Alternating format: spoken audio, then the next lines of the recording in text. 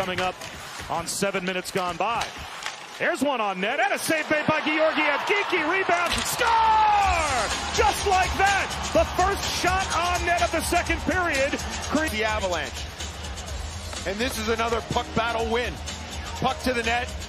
Watch Morgan Geekie able to come from behind the net, locate the puck, win that puck, and sift it through the legs of Georgia. But here, good puck protection by Alex Wenberg. All right, that's something we haven't seen from Colorado in this game. That's what I'm talking about. Possessing the puck in the offensive zone, make a play, and then find the loose pucks. It's been more of